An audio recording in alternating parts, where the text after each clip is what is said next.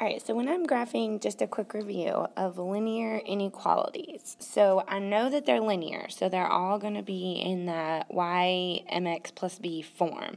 So now the direction and the type of inequality symbol that I have determines what the graph looks like specifically. So when I think about it having a solid line or a dashed line, and when I think about shading above and shading below, I'm going to add in the correct inequalities. So if I'm shading above, above would imply greater. So if I'm shading above, it's going to be y is greater than mx plus b. If I'm shading below, that's going to be less than. So y is less than mx plus b. So the shading comes about from the direction of the sign. So if I shade above, it's greater than. If I shade below, it's less than. So then I need to think about a solid line versus a dashed line. So when we graphed inequalities on a number line, we showed if it was or equal to or not or equal to by an open or a closed circle. So a closed circle is going to be similar to the idea of a solid line, meaning that the line is included, just like a closed circle meant the point was included. So greater than or equal to and less than or equal to are going to be solid lines. And I kind of remember that too when I graph y equals mx plus b. So when my sign is equal to, I make my points and then I connect them with a solid line. So that's where that or equal to is going to come into play. So a dashed line is going to occur when it's just greater than or less than. It is not equal to. So that is going to be like a boundary.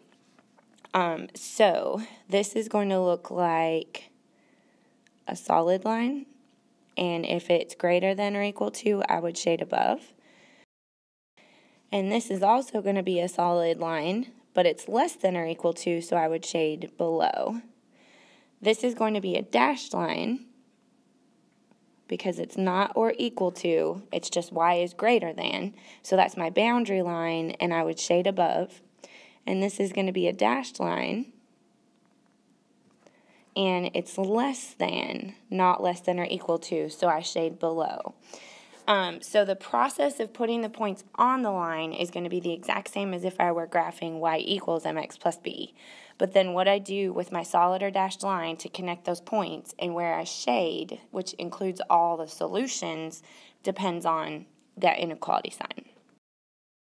So let's just do some quick practice. This is review of, you did this in 8th grade. We've spent a little time reviewing it, but we're going to go through the same process of graphing. So are they in slope-intercept form? So I noticed that number 1 and number 2 are both in slope-intercept form. So now I'm going to graph my y-intercept. So in this case, my y-intercept is at -3. So I'm going to graph a y-intercept of -3. And my slope is -1/1. So I'm going to fall 1, run right 1, fall 1, run right 1.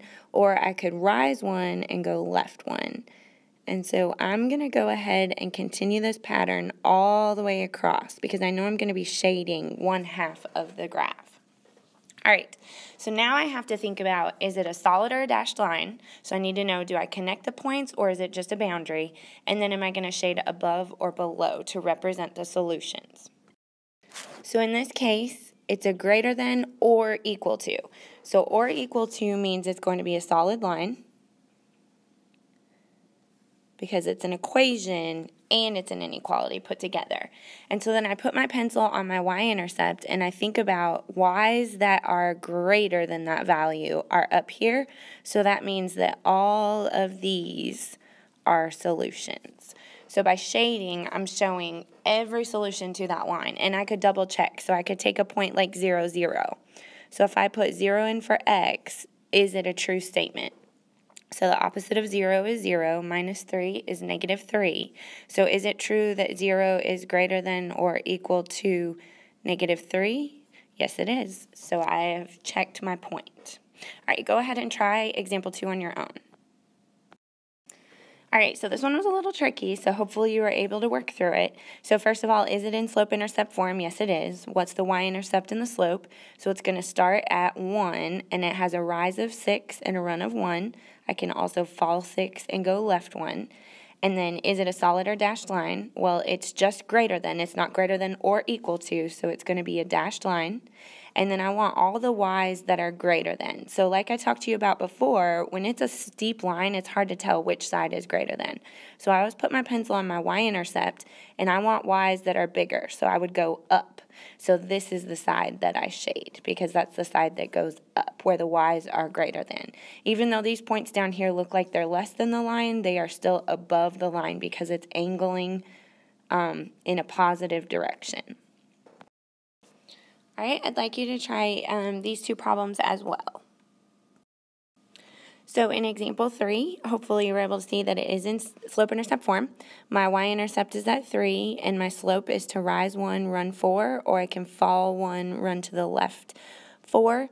And it's greater than or equal to, so or equal to means it's a solid line, and I want all the y's that are bigger, so I shade above. All right, number 4 has just a y. So if it has just a y, that means it's not touching the x-axis. So it has to be parallel to the x-axis. So this right here is where all the y's are less than 3, or where they equal 3. And so because it's less than, not less than, or equal to, it's a dashed line. Because we're not saying that the y's are 3, it's where they're less than 3. So that's my boundary line, and I want everything below that, so I shade below. All right, so in example 7, is the equation in slope-intercept form? It's not. So I'm going to have to move it around so that it is. So I notice that both x and y are on the left side, so I'm going to move the x over by subtracting x. So I have 4y is greater than or equal to negative x minus 8, because I'm just rewriting it with the x term first. So now I need to get rid of the 4, so I'm going to divide everything by 4, and that cancels. And so I have y is greater than, and I didn't flip the sign because the number that I multiply or divide with is not negative, so remember that. And this is like a negative 1x over 4, so that just becomes the slope of negative 1/4 x, and then negative 8 divided by 4 is negative 2. So now go ahead and pause the video and finish graphing this. So hopefully you saw that it crosses at negative 2. And then it has a slope of falling 1, running 4, or rising 1 and running to the left 4. And it's a greater than or equal to. So if it's or equal to, it's a solid line. And if it's greater than, I shade above.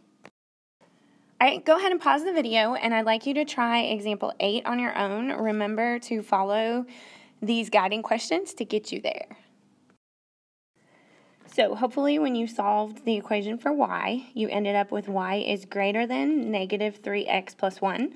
So my y-intercept is 1. It has a slope of fall 3, run 1, fall 3, run 1.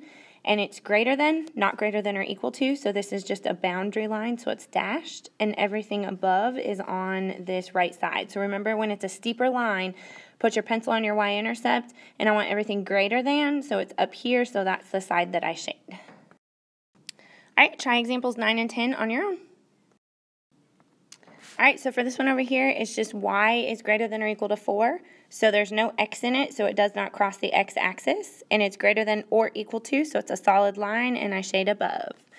Over here, 4x minus 3y is greater than negative 6. I'm going to put it in slope-intercept form. So I subtracted 4x, and then I divided everything by negative 3. And remember, when I divide by a negative, the inequality sign switches. So negative 4 over negative 3 is a positive 4/3, and negative 6 divided by negative 3 is a positive 2. So my y-intercept is 2. I rise 4, run 3. I also fall 4. I did not run enough. Run 3, fall 4, run 3. So it should be a dashed line right here, I'm sorry. And I shade below because I flipped that sign. All right, so what we're going to do in the lesson is we're going to practice the idea of applying inequalities. So you have this worksheet about buying some clothes from Justice. So I want you to read through, and you're going to see what you can do so far. So look for the important information, see if you can make sense of it, and see if you can answer the first 2 questions on your own. All right, so to do this, I set up an inequality. I said that I know that J is going to represent the number of genes because that's what I'm looking for. So that's my unknown. And I know that the genes are 3650 each. So 3650 times J would represent how much she would pay for a certain number of genes. And I know that she has $155. So I said less than or equal to 155. So I said or equal to because she could spend all of her 155. Or she could spend less than. So to solve it, I took that 155 divided by how much each pair of genes is, and I got that J is less than or equal to 4.2. So I can't buy 0.2 pairs of genes, so I can either buy 4 or 5. Well, if I buy 5, it's going to be over 155. So she can buy 4 or less pairs of jeans for that $155. Whereas question 2, I did the same thing, but I did it with the shirts. So it was 1550S is less than or equal to 155, and I divided by 1550, and that came out to be exactly 10. So she can buy 10 or less shirts for $155. All right, let's try question 3. So rather than spending the money on just jeans or just t-shirts, the girl decides to spend her money on a combination. So I'm going to put them together. Write an inequality for the total cost of buying J pairs of jeans and T t-shirts. So go ahead and pause and try to write your inequality. So I hope you came up with putting the 2 together, because this would represent how much she spends on jeans, and this would represent how much she spends on shirts, and still, when I put those together, she only has $155. So what she spends has to be less than or equal to $155. All right, so let's go ahead and let's put it on a graph. So my equation was that 3650J plus 1550S is less than or equal to 155. So the easiest way to do these word problems is to use my intercepts. So remember we talked about the x-intercept is when y is 0 and the y-intercept is when x is 0. So the intercept of the number of jeans is when I spend $0 on shirts. So if I put a 0 in for shirts, that would give me 3650J is less than or equal to 155, which we did before, and we said that would be 4. So she can either buy 4 pairs of jeans and 0 t-shirts, or she can buy 10 t-shirts and 0 pairs of jeans. All right, so it's less than or equal to. So I'm going to go ahead and I'm going to draw a solid line because it's or equal to, and it's less than. So I'm going to shade in here. Now, why would we not go below and over here? So I want you to think about that, and we're going to talk about that tomorrow. Why do we keep it in the first quadrant? So why don't I have a full X and Y and I'm shading everything below? So think about that. And what I can see on here is I can see the different points of combinations of t-shirts and jeans that I can buy that will keep me at or below $155. So when I look at this first example, 4 t-shirts and 3 pairs of jeans. So I'm going to find where that would be on the graph. So 4 t-shirts and 3 pairs of jeans is going to be right here. So shading represents all of the solutions. Well, that is outside of my shaded area, so no, I cannot. That means that's going to be more than $155. So go ahead and pause the video and find 5 t-shirts and 2 pairs of jeans and see if she has enough money to buy that according to this graph. And then 8 t-shirts and a pair of jeans, 2 t-shirts and 3 pairs of jeans. All right, so hopefully you saw that she could buy 5 t-shirts and 2 pairs of jeans because that's going to be in that shaded or equal to part. And 2 t-shirts and 3 pairs of jeans is also, but 8 t-shirts and 1 pair of jeans is going to be too much money.